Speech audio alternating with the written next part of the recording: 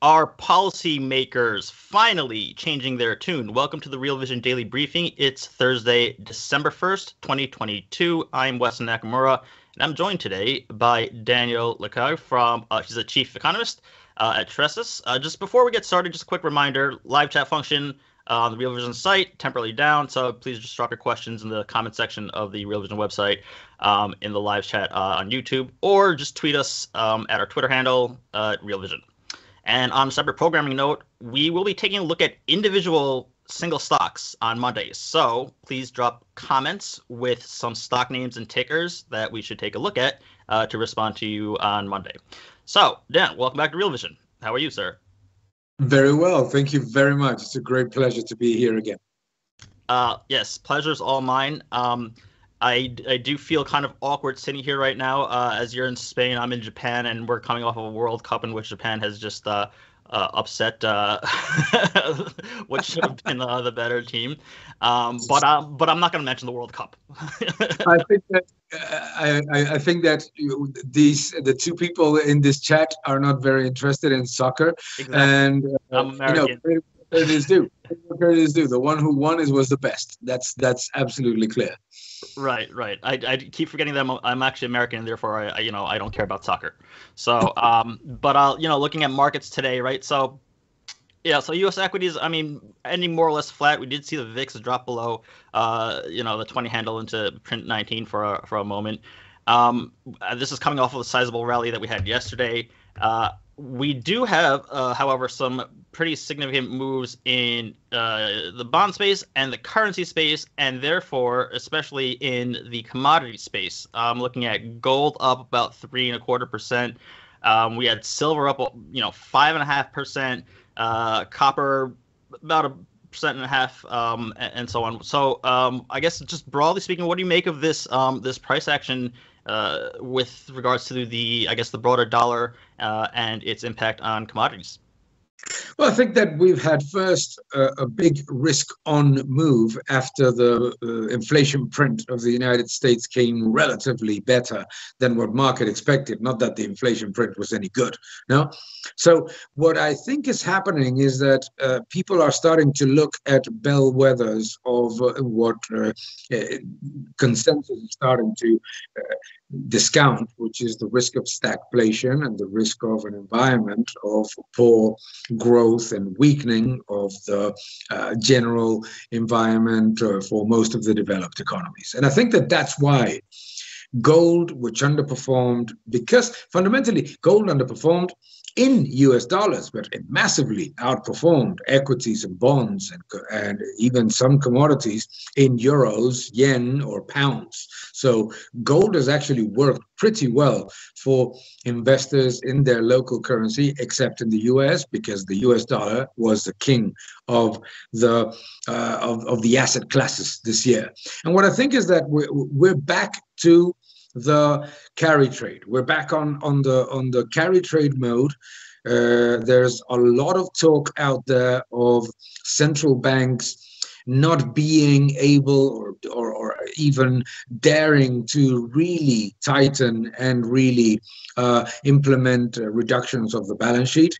There's even talks of some of the central banks starting to cut rates as from March. So therefore, that coincides with a very weak economy in general. And therefore, that would create some trading opportunities, at least short term for me, for those asset classes that had underperformed, at least relatively, into the second half of the year.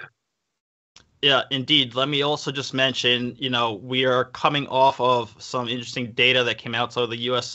Manufacturing ISM, coming in at 49. So now we're in an official contraction mode because we crossed under 50. It's the first time in somewhere around 2 years or so. I will note that although this 49 print did come in lower than expectations, which were 49.7. The expectation figures were also sub 50 in contraction already anyway, but nonetheless, lowest levels since I think it's around maybe June or so, or whatever, 2020. I'm sorry? Since the beginning of the pandemic. I think that this is and so what is new orders part and the employment part were also in contraction. No? Mm-hmm. Right. And so the interesting thing that I want to note about that though is that, because we did have PC numbers come out, we had some other data come out as well, but when you saw, especially the markets from the currency side and the yield side it moved on the ISM print that came out more so than the others, suggesting that markets, at least the broader macro markets, responding to more so the growth side of things than they are really affected by these sort of inflationary readings. But yeah, you're absolutely right. Like we just had the broader kind of Eurozone inflation come in below expectations at 10% yesterday. Expectations were like 10.5% or so. And you have a euro rallying about 2% over the last 2 days. You have dollar yen dropping, almost 3%. So, is this? Do you think that this is sort of a turning point, if you will, in these broader markets? I don't think it's a lasting trend, but obviously we've gone from a narrative of worsening inflation and to a narrative of peak inflation. And I think that if you look at what market participants are seeing as bullish, well, think about this: a 10% inflation print in the euro area is atrocious, no? and the core inflation number is truly staggering, no? So I think that it's basically that market participants want to take some risk. They are seeing that the markets reacted very aggressively and very quickly to rate hikes and to the weakening of economic data. And we're not going to see any change to that narrative, at least probably until January, February, no? In which the base effect will probably change the narrative on or at least the perception on persistent inflation. But so I think that there's ample room to take some risk, to try to recover some losses, to put bets on the underperforming assets that would fit with this idea of stagnating economy, persistent but not rising inflation, and central banks that basically can't do much more than what they are doing right now without creating a giant turmoil in markets and therefore a financial crisis. Okay, yeah, so very interesting.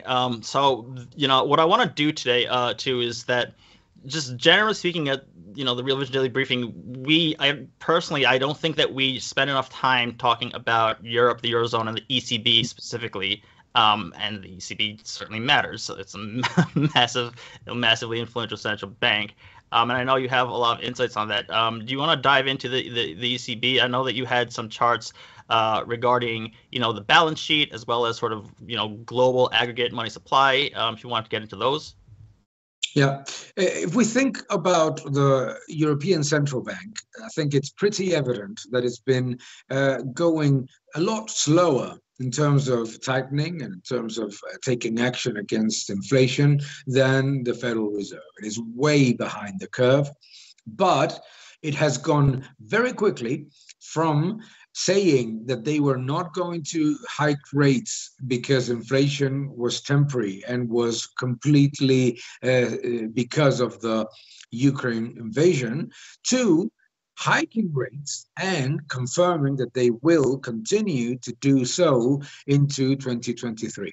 So big change of tone from the ECB, from being massively behind the curve and even unwilling to admit the monetary aspect of inflation in the euro area, to taking a much more, at least decisive view on hiking rates. However, the big problem of the ECB is the size of the balance sheet. The ECB's balance sheet is about 67% of the GDP of the euro area, whilst in the case of the Federal Reserve, it doesn't even get to 35, 37%. So the first thing that we have to note is that the ECB has been a lot more aggressive in terms of asset purchases than the Federal Reserve has been, to a point that even into 2022, the ECB was purchasing more than 100% of the net issuances of some of the sovereign governments in the European Union. That certainly creates a massive problem of being unable to understand what is the real secondary market demand for sovereign bonds and what price investors are going to accept. Because in the case of the Federal Reserve has never been 100% of net issuances. And therefore, there was always some secondary market demand. Obviously, the Federal Reserve does depress bond yields. But in the case of the ECB, it was too used to the idea of purchasing everything and anything at any price. And the ECB is in losses now, obviously, because of the significant correction in the price of bonds. And it's going to be very difficult for the ECB to do the quantitative tightening that market participants expect from the Federal Reserve, because they're stuck between a rock and a hard place. If they do what the Federal Reserve has announced it will do, they will probably create a massive turmoil in the sovereign bond market, particularly for peripheral countries. If they don't do it, then they have a bigger problem, which is what we have seen so far this year, is that the euro continues to weaken against the dollar, that the euro erodes its position as a likely reserve currency for many central banks all over the world, and therefore it's a very complicated situation. They're expecting, what the ECB is aiming to do is basically copy to a certain extent what the Central Bank of Japan does, which is to try to do some yield curve control. In this case, it would be spread control, trying to avoid that the spread between Germany and Italy, the spread between Germany and Spain widens too much and creates friction within the euro area. And I think that that's what they will probably do with this anti-fragmentation tool, and try to reduce the balance sheet slowly via the unwinding of the targeted liquidity operations, the TLTROs. No, and that is it's obviously going to be a challenge, because the Federal Reserve always has one ace in their hand, which is that the US dollar is a world reserve currency, and that when bond yields go up, it's a great opportunity for investors to take some treasuries. That does not happen in the euro area. When bond yields go up, people get scared. Sure, indeed. So I'm totally on board with you with this, and I kind of want to just drill into this a little bit further here. I just put out a Real Vision video yesterday addressing this same point, but what I was doing was I was talking about central banks when they're hiking rates and simultaneously they're doing QE. And I'm speaking of specifically the Bank of England from October of this year for 2 weeks, as well as the Bank of Korea, who was hiking rates, and they're also supplying liquidity to the kind of front end of the bond market and to the corporate bond sector. Why do they do these things? They're doing them. This is the QE that they're doing. Especially in the Bank of England's case, it's not for the sake of stimulus. It's for the sake of stability, financial stability, because you have a ton of illiquidity and you have a self-fulfilling kind of spiral of illiquidity and volatility in what's supposed to be kind of stable assets. Long-term gilts should not be having realized vol that's higher than Bitcoin in pension funds, sitting in pension funds that are levered.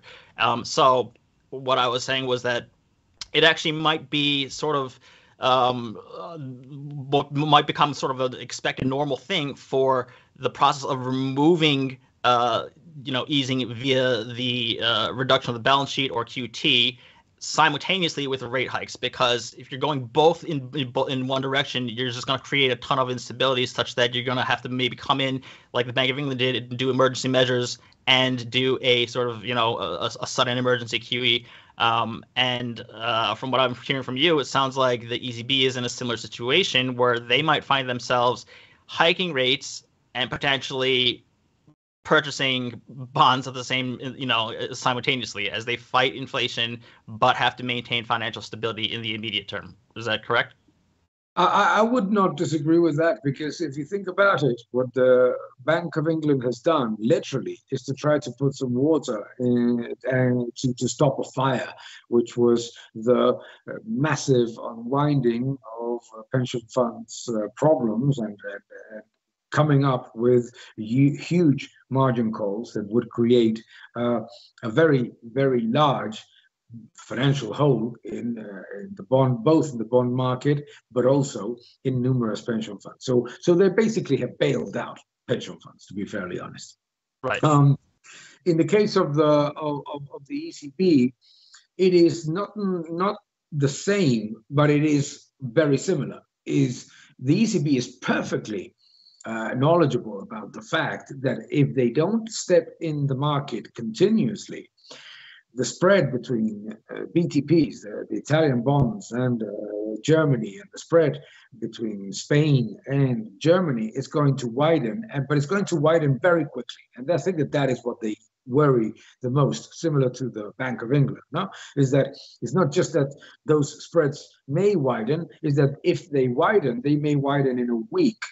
By 200, 250 basis points, and bring the entire bond structure from high yield to investment grade to a very risky place. No, so yes, I think that it's very similar. The problem I see is the following: is in the case of the UK, it's a country that has a certain level of tolerance for inflation.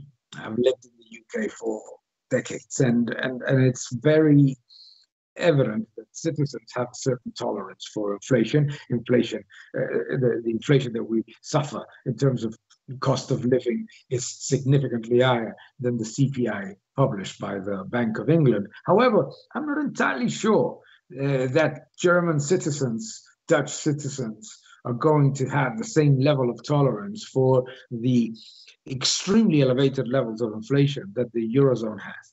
Right now, it is easy for the ECB to say that all of the problem is because of the war in Ukraine and gas prices and energy prices. Phenomenal. That is a good excuse.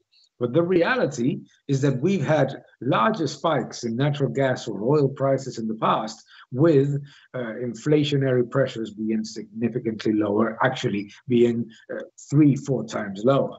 So the monetary aspect is important. And the euro is not the world reserve currency. And more importantly, when we compare it with the Bank of England, the euro doesn't have the financial inflows that the UK has because of the city. So we have to. It's not a. I don't envy the position of Miss Lagarde. To be fairly honest, Germans must be truly dissatisfied with the situation right now, and at the same time, they don't know what they're going to do, because if you look at the budget of the Italian government and you look at the budget of the Spanish government, both are recklessly increasing deficits, looking at debt as if it didn't matter. It reminds us a lot of 2009, 2010. Right. Because this actually, I'm going to bring in Fred Croft from YouTube, who has a question asking, is growth purely monetary? How should we be thinking about fiscal constraints? And I think you kind of touched on that right there as well. What I want to do is I want to play a clip, because speaking of central banks that may be behind the curve and may have to do some kind of different measures, but this is a clip from Three Ideas, which is basically three trade ideas from Gio Chen. He's the author of the Fidenza Macro blog and hosted by Samuel Burke on the Essential Tier that came out today. So let's take a look at that clip.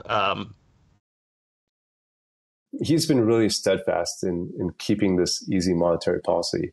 And maybe it's his intention to just keep that on until he leaves and not rock the boat. But I think it's likely that whoever replaces him is going to have a fresh look at what needs to be done.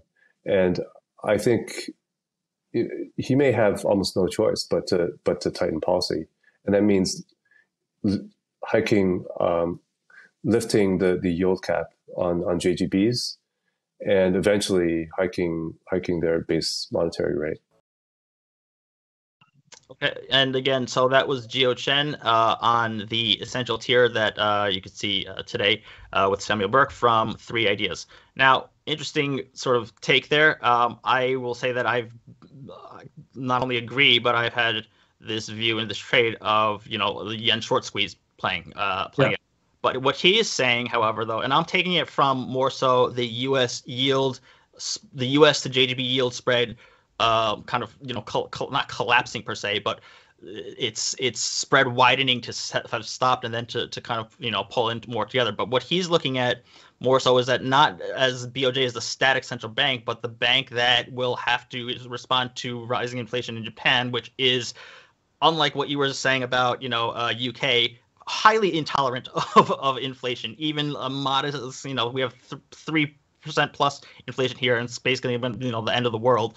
And so it's from the JGB side that he's playing a long yen trade. But what do you make of that, and how Japan fits into the equation of, these are the majors, the Fed, the ECB, the Bank of England, and the BOJ?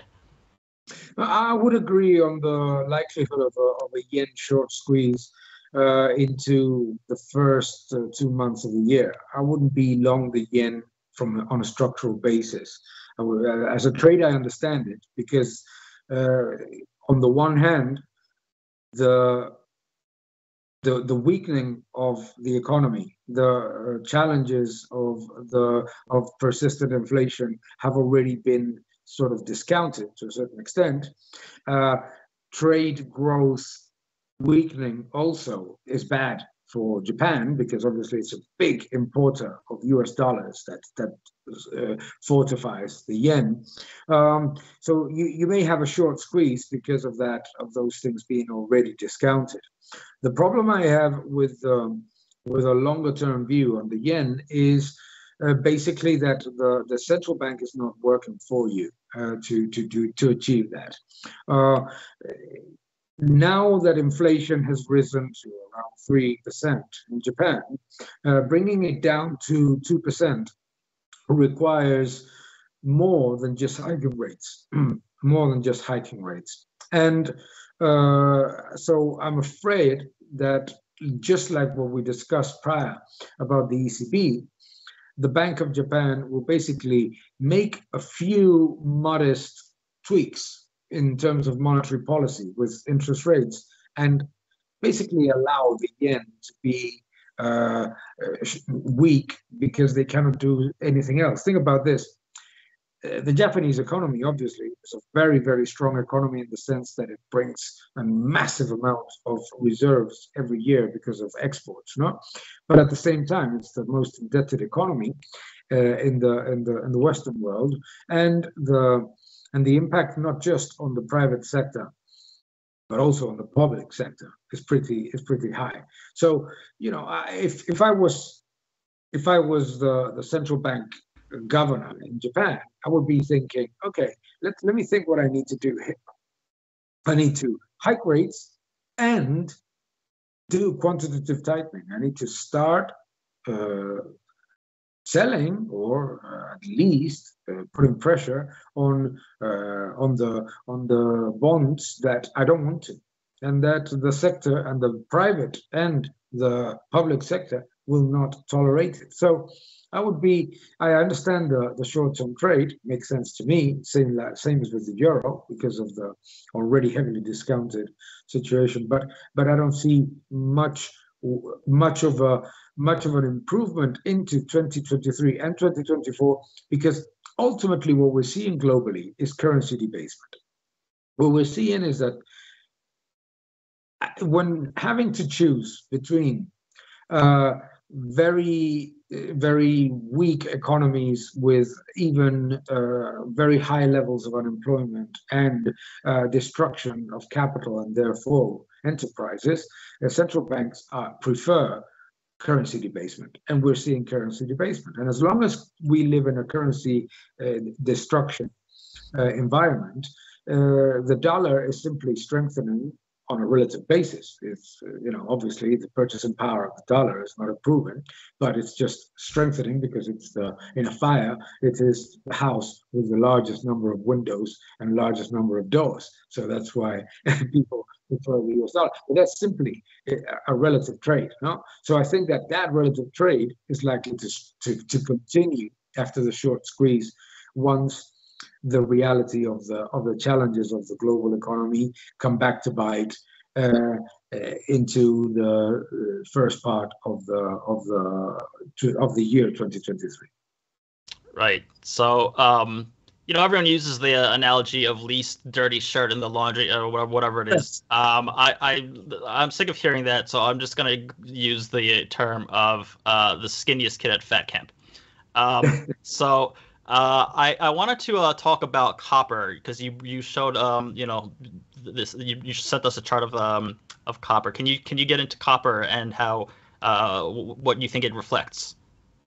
I think that copper, aluminum have been reflecting how weak the global economy is, and as a bellwether of industrial activity, it's been very, very evident that in a year in which we've talked about supply chain disruptions, commodity strength, etc., aluminum, copper, iron ore, they reflected the weakness of the industrial sector globally, but also the weakness in China. And those two are not likely to get any better anytime soon. No, but also an interesting one with copper is the correlation with rate hikes. No, we have seen how global money supply growth has been coming down quite significantly after the rate hikes, and how many of these commodities have started to round trip very, very quickly. We saw that oil prices, even freight rates, different commodities have round tripped from very high levels to virtually falling in year on year. No?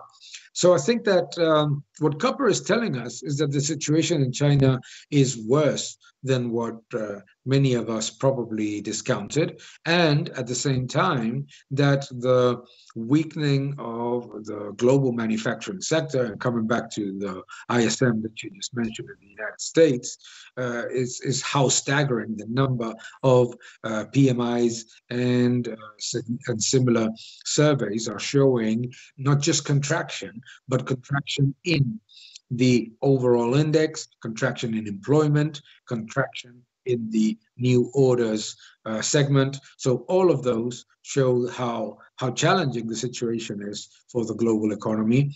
And I don't see that it's getting any better into the first half of 2023. Yeah, indeed. I just want to throw up a chart of my own.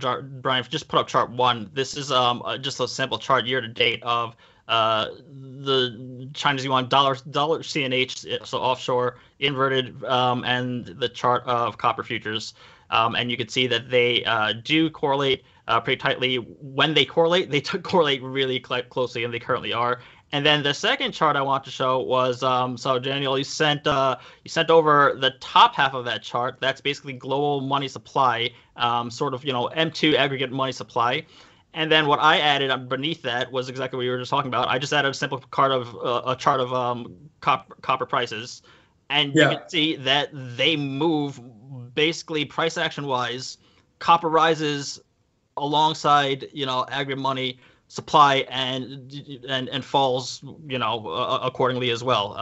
And so it is both a sort of indicator or a reflection of both kind of industrial activity as well as global sort of liquidity and central bank accommodation. You bet. And also there's a very interesting factor about copper is that in China, copper is used as a collateral for a lot of high-risk debt. No, a lot of companies use copper as collateral to get cheaper cost of financing against loans that would probably be much more expensive in different environments. No, so that's another interesting factor, because it's showing that the level of demand coming for aggregated levels of newly created debt is also coming down in the Asian giant. Absolutely. Indeed. So, then we're at the kind of the top of the hour, at the 30-minute mark. I was wondering if you have any sort of last thoughts to leave the audience with. Well, I think that our audience basically knows that we have lived the year of reckoning. Now we are living literally the backlash of giant stimulus plans implemented between 2020 and 2021. Those enormous stimulus plans generated virtually no multiplier effect, actually negative multiplier effect in some economies. And therefore, what we are seeing right now is an environment in which central banks need to tighten, but at the same time, they cannot create a self-fulfilling prophecy of a financial crisis because of a credit crunch. So we need to live with that different environment than what we probably would have expected in a normal process. We're not in Volcker period, is what I'm trying to get to. We are not going to see central banks generating a massive financial crisis in order to just combat inflation. They will live with persistent inflation. That's the message that they're providing.